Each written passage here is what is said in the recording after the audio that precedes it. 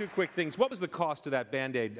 Several TEDMEDs just said, okay, that's an amazing thing. It's like a disposable cell phone almost, only it's a disposable complete EKG and wireless. Yeah, exactly. What's the cost?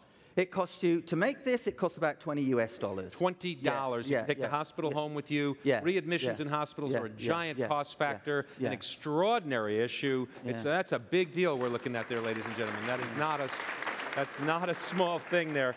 Okay, so I just, I've been to Chris's lab in Imperial College where it was confirmed that I am not one of these. And so I've seen it firsthand. But there is a piece of this puzzle that you didn't talk about, and I think it's worth sharing very much with the TEDMED community.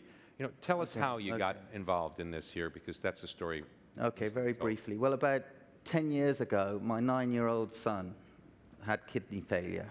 Both his kidneys packed up. And so we had him on home dialysis for 3 years. So effectively, what I mean by that is not just plugging in a machine and saying, Marcus, you're okay.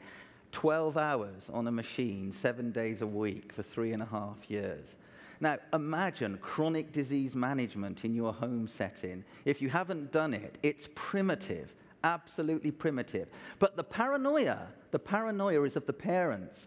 Because when you're taking the blood pressure, and when you're taking the heart rate, and when you're taking the temperature, and if they're slightly out, you think, what are we going to do? What we would have loved to have had is a doctor in the house, 24 hours a day, monitoring. Well, here's that doctor. Here's that doctor.